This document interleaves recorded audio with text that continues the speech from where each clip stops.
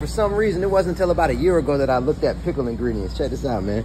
You see, you got the cucumbers, we got the, but then look at this calcium carbonate, you got the sodium benzenate, and you got the natural flavors, which isn't natural. Instead of grabbing these, I'm gonna show you a better thing that you could do right at the house. It's easier.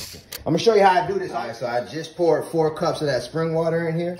Now I'm pouring 2 cups of this distilled white vinegar. Now I'm pouring 2 tablespoons of this natural sea salt. I'm doing a tablespoon of this natural raw organic cane sugar. I'm cutting this on high. I'm gonna let this boil. I'm gonna stir it up. As soon as this dissolves, I'm gonna stop. This is how we doing the cucumbers. You cut it straight down the middle like this, and we're gonna make these into spears. So notice I put some of that garlic and some of them onions on the bottom here with some of these peppercorns, and I'm gonna put a little dill on the bottom. And then what I do is I take these spears, we put them right in here like this. This is important. You want to let this cool down. Don't pour it in there hot because it make everything wilt up. You just put this in the refrigerator and you let it sit for 24 hours.